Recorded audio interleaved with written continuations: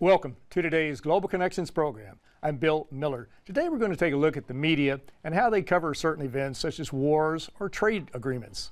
My guest is an expert on both. My guest today is Mr. John R. Rick MacArthur, who is an award-winning journalist and author. He is also the president and publisher of Harper's Magazine. Mr. Rick MacArthur, welcome to today's Global Connections program. Delighted to be here. I appreciate you being with me today. We're going to get into some really interesting topics here in a minute. We're going to start off with another interesting topic, and that is Harper's Magazine. Harper's is, as I recall, one of the oldest magazines in the United States. When was it launched, and what is the basic mission of Harper's? Well, Harper's was founded in 1850 by the Harper brothers, who already had a considerable publishing business. And actually, to tell you the truth, it was started for a purely commercial reason, which was to take up downtime on the book press. And they thought they could promote their books with a serious or a fairly serious literary magazine.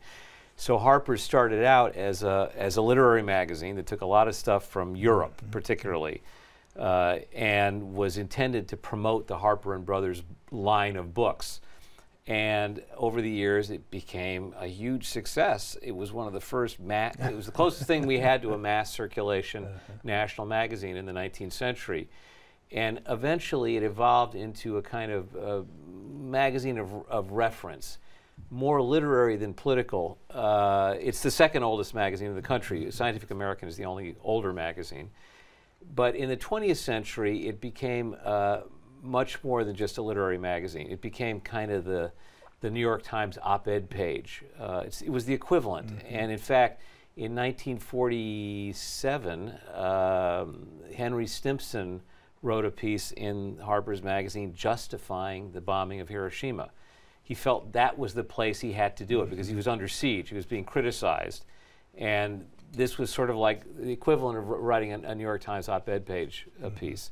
So today we're literary, political journalism, photojournalism. We're sort of the classic general interest magazine. And so unbeknownst, they launched a movement and it actually took hold. Yeah. Well, our viewers can go to www.harpers.org and get more information on your magazine. Let's get into these topics.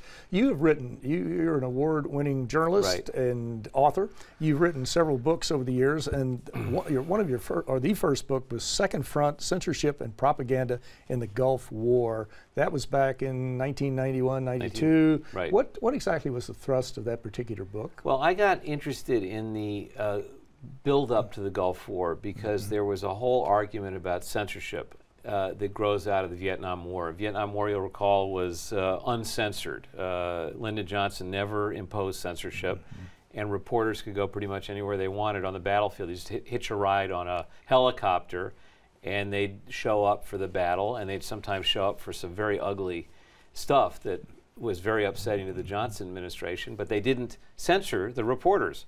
Going into the Gulf War, General Schwarzkopf and others and other people in the Bush administration felt it was essential to control the press. They referred to it literally as the Vietnam syndrome. They didn't want to be caught out or embarrassed by any ugly pictures coming from the battlefield. So they organized a censorship system, which I'm sad to say the American media signed on to stupidly, and which set the precedent for all future war coverage in the United States.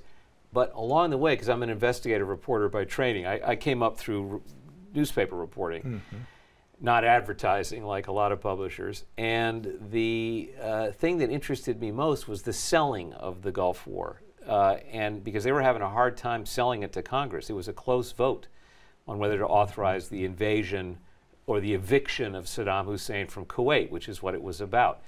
So as I got into it, I learned more and more about how he was selling it. And the big story that came out of it was the baby incubator atrocity that never happened. If people with long memories, I remember that George Bush pounded on the table and said, they're pulling babies out of incubators and scattering them on the floor like firewood. And by the end of this, the claim was that more than 100 babies had been pulled from incubators in Kuwait City hospitals by Iraqi soldiers and killed.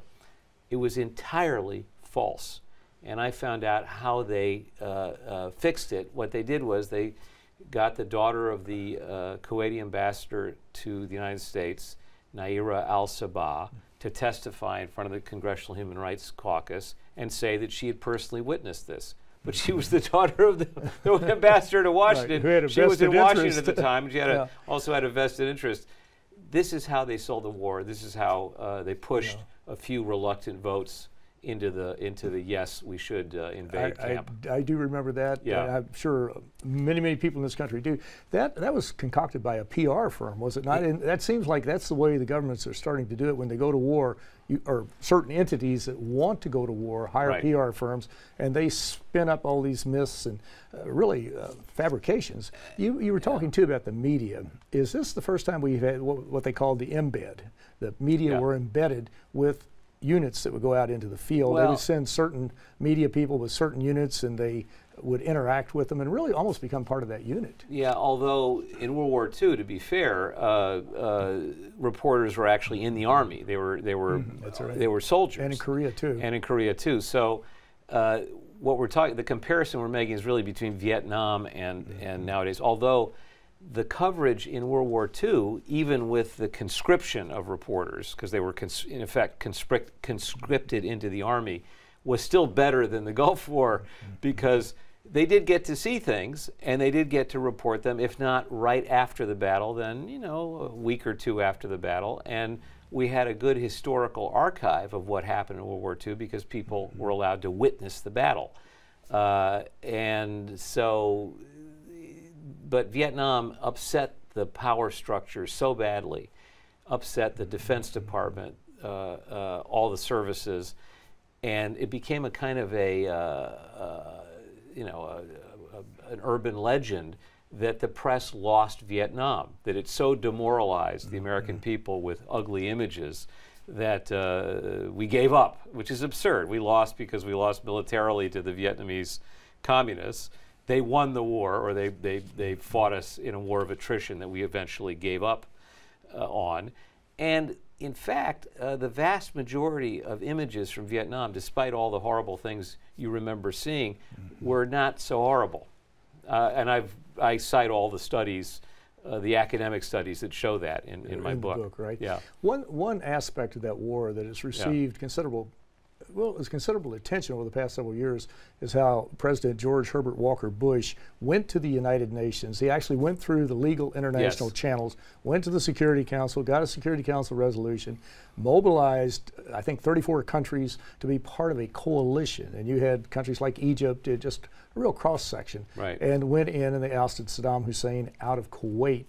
We're going to talk about the second major war, 2003, 2003. But that is really the way. If some people will say we shouldn't be doing war any place, anytime, but to do something like that, they really have to use the legal international machinery, do they not? Well, they should. To go through the UN. They should, and the Bush administration, apart from the propaganda campaign, which was pretty sleazy, they played it straight. They argued their case in front of the UN, and they argued their case in front of the U.S. Senate, and they persuaded enough other countries that the rule of international law was important enough to commit resources and soldiers to the eviction of Saddam Hussein from Kuwait. Now, there are other things going on in the Bush administration which were not so principled, like arguments about how much oil played into it, how much they wanted to punish Saddam for having stolen Kuwaiti oil. It wasn't all about principle. But by and large, they did it the correct way, legally.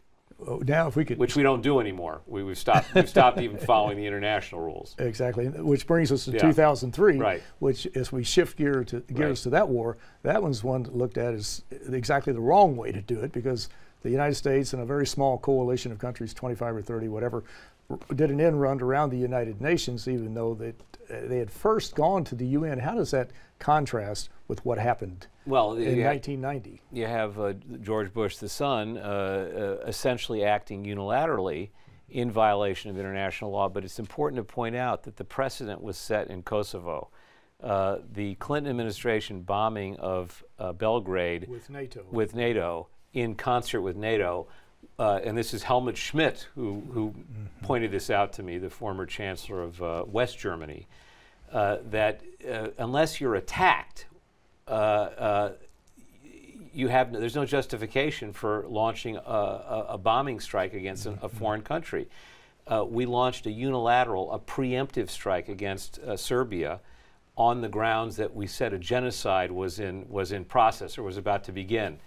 It hadn't begun, and it never happened the way they said it was going to happen, but it was a preemptive bombing, and that actually the Bush lawyers and the Bush strategists were copying to some extent the Clinton initiative in Kosovo. Now, George Bush, the son, decided he would try to get UN approval, but as you know, France refused. They vetoed it in the Security Council. And so he said, we're just going to do it anyway. We're going to go to war anyway. And we know very well that it was based on fraudulent evidence. Our argument was based on fraudulent evidence that Saddam Hussein had an atomic bomb ready to be used. But even if he'd had an atomic bomb, in those days, it was understood among international law experts that a preemptive strike was illegal under international law, particularly when you didn't have coalition or UN Security Council support, which they did not have. He just said, we're going to do it anyway with Tony Blair. And they did an end run, and we're going to talk about Tony Blair in just a moment. That's a very good point. I'm glad you brought that up. Right. But you're watching Global Connections Television, which is a privately funded, independently produced program. The opinions expressed on Global Connections are solely those of the moderator and his guest. We would invite our viewers to go to our website at www.globalconnectionstelevision.com to view previous programs. Also, if you are interested in really using these shows and sharing them with people in your community or wherever it might be, and if you're involved with a community access television station, a PBS station, perhaps an educational institution that has a television hookup, or even if you just have a website, feel free to download the programs. They're provided free of charge at no cost. Global Connections Television is a public service to help us better understand international issues and how they impact our lives. My guest today is Mr. Rick MacArthur, and Mr. Rick MacArthur is the publisher and president of Harper's Magazine. Rick, we're talking about some very serious topics today, and before we get away from Iraq, I wanted to mention very quickly and get into trade, the Chilcot Inquiry. A couple of months ago now, the British released the Chilcot Inquiry. It went on for 7 years, and it was really an extensive analysis of their involvement in the war, in the Iraq War in 2003, which many people today view it as an illegal invasion of a sovereign country. No ifs, ands, and buts about it. But the Chilcot Inquiry basically said Saddam Hussein did not pose a threat to the UK, that by doing an end run around the Security Council, the coalition, a small coalition, undermined the Security Council. Then Prime Minister Tony Blair actually gave a blank check to George W. Bush to do what he wanted, more or less. Should the United States have a Chilcot Inquiry? Because we're hearing so much misinformation about this issue. Should we do something like that to go back and look at it, review it, study it, and find out what went wrong? Because if you trace it back today, probably 90–95% of all of the problems in the Middle East, minus the Israeli-Palestinian issue, can be traced to 2003 and the invasion of Iraq. Absolutely. We need a Truth and Reconciliation Commission like they had in South Africa. I mean, Right. we have in a lot of different areas. After apartheid. We never really had one on Vietnam either, for that matter, although you have the Pentagon Papers, thank God. But the problem with the U.S. Congress is they want it to go away. They don't want to revive bad memories. The politicians who were involved in the war, supported the invasion, and regret it, don't want people reminded of how wrong they were. I mean, you had plenty of evidence that Saddam Hussein had nothing like what we were claiming he had, and it was on the record. Hans Blix and Mohammed al-Baradei were doing a very good job. Scott Ritter did his best, but there was an inquiry in process which found no evidence that there was an imminent nuclear threat. And Saddam was certainly in no position to attack anybody. He was so weak.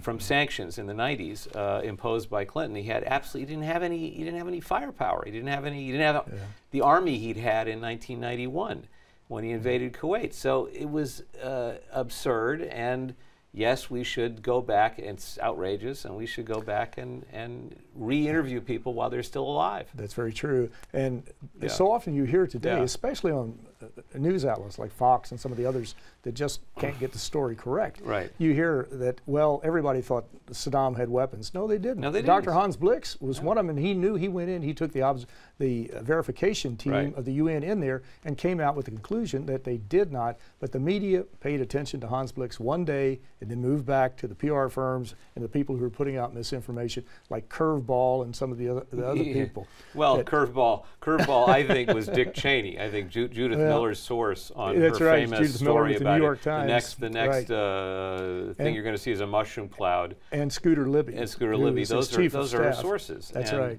And she's pretending they weren't, or she's never admitted that they were. But has even written a book refuting it, but the book is in most cases incorrect. Well, we're going to run out of time.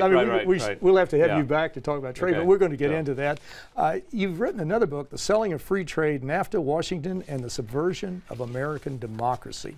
NAFTA was a big ticket item. It's been discussed. It got a lot of publicity back in 1993, and came online in 94. The big fight was in 93, exactly. What is the genesis of NAFTA, the North American Free Trade Agreement, and what are some of the advantages and disadvantages? Well, it started with the Bush administration. Bush, the father, he initiated it with Carlos Salinas, who was a very conservative, or what we call in economics, a liberal. He was a free market president, sort of right wing. And in Mexico, traditionally, has been run by left-wingers up to that point, and they had high tariffs.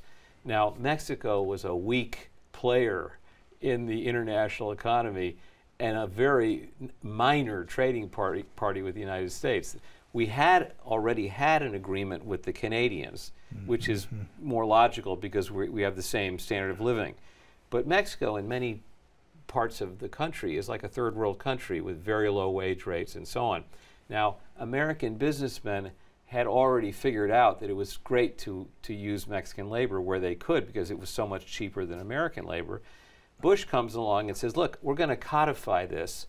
We're going to create what in effect is an investment agreement to protect your assets in Mexico, because they had a vivid memory, a corporate memory of the Mexican oil expropriation in 1938 by a left-wing Mexican president. A lot of American oil men were still angry and still very, very conscious of this expropriation. So they want to make sure that if we go in a big way to exploit the cheap labor, our investments are going to be protected, and we're not going to get shaken down by the local political powers and so on and so forth. Because that was another routine part of doing business in Mexico, was being shaken down all the time. They also they thought to stabilize Mexico by getting more dollars into the economy, kind of Americanize the Mexican economy. But really it was about safely exploiting the cheap labor. And they came up with this cockamamie theory that the Mexicans it would help grow exports from the United States to Mexico because we'd enrich Mexico and they'd be able to buy our stuff. But all it was, finally, was an attempt to take advantage of the cheap labor, and that's what Bush sold, and then Clinton took over. Now, Bill Clinton's another story, because Bill Clinton, in theory, at that point was a liberal Democrat, supported by the labor movement, but he saw a great opportunity to move his party to the right, or at least closer to the interests of businessmen who would contribute to his campaign. And that was I have to say, his main motivating force. This is, plenty of people told me this at the time. The most important was David Bonnier, the minority whip or majority whip at that point in Congress from Michigan. So he did it for the money. He did it for the fundraising. It's not about free trade or anything like that. It's about Bill Clinton positioning himself politically. It was a tactic. Now, unfortunately, the tactic led to massive industrial dislocation, hundreds of thousands of jobs moving to Mexico, like the Swingline Stapler Company, which I follow in my book, and the Autolite spark plug plant, which I've written about more recently in Fostoria, Ohio. You're talking about hundreds, thousands of workers losing their jobs. where they were making $18, $19 an hour, and going to Mexico where they'll do it for $2 an hour. And it's not just the people losing their jobs that are hurt, it's also the town. The tax base goes down, schools can't hire teachers, the Little League can't get funded. All the sort of infrastructure that comes with a big factory or several big factories in a town just disappear. And that's why a lot of people are very angry about NAFTA. The second part of it, the second leg of it, is PNTR, Permanent Normal Trade Relations with China. That was Clinton's second big trade initiative, which was an attempt to get China, or an effort to get China into the World Trade Organization. By establishing permanent normal trade relations with China, they could join the WTO, which was also a kind of expropriation insurance like NAFTA, protecting American investments abroad or in China. After all, China's a communist country. And so the question in an American businessman's mind was always, if I invest heavily in China, I love the cheap labor, but what if they get nasty and seize my assets? So this was also an effort to bring China into the world system. And the outflow of jobs to China was even more dramatic, more spectacular after PNTR was passed in 2000 than NAFTA. People talk about NAFTA, it's a slogan almost, but PNTR was even worse for the American worker. Now for the hardest question, the last minute Right, we have. right. We're going to have trade. It's going to happen. Sure. Countries are going to trade with each other. Globalization is taking place. What would the ideal trade agreement look like? As I understand, NAFTA, it was written primarily by the business community. They had the environmental and labor sidebars, which got ignored, as I understand it, over the years, which they should not have been ignored. But what would really a good trade deal look like? We're talking about the Trans-Pacific Partnership right now, TPP, talking about the Transatlantic Partnership, the TAP.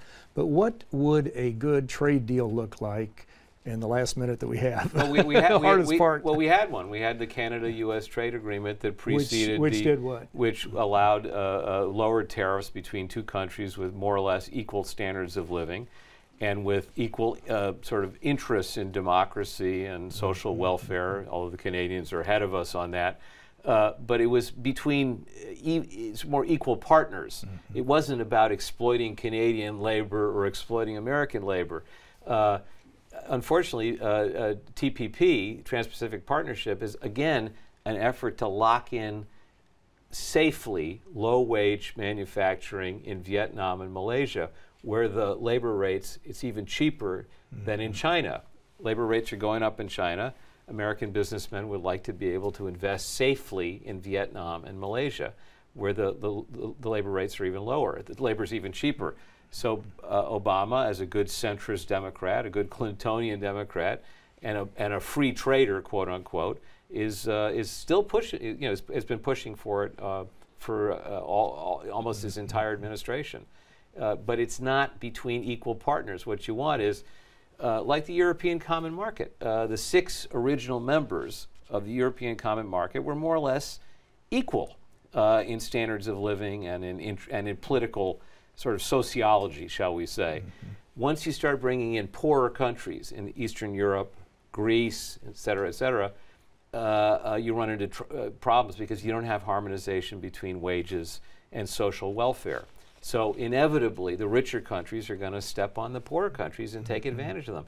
Doesn't help the poor countries. Mexico's in terrible shape still, thanks to NAFTA. They've lost their corn industry, their corn farming has disappeared because of NAFTA. And of course, certain countries like Germany. Germany is one of the biggest, most successful exporters in the world. They've maintained a high level, high standard of living. They've maintained high wages for their employees.